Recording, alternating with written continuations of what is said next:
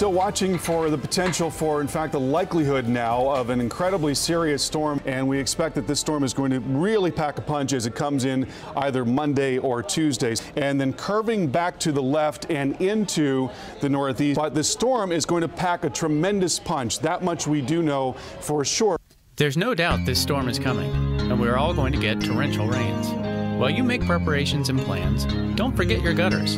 It's fall, and your gutters are likely already filled with leaves. The heavy rains will only make it worse, and you know that overflowing gutters can lead to more serious problems, including a wet basement.